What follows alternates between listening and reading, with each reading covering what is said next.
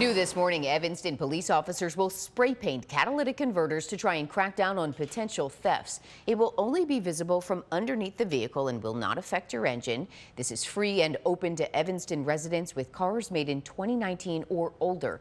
You must pre-register. The event starts at 9 o'clock at the Levy Senior Center parking lot on Dodge Avenue. We have the details of the event on our website, abc7chicago.com. Hey, if you like that video, be sure to subscribe to our ABC7 Chicago YouTube channel.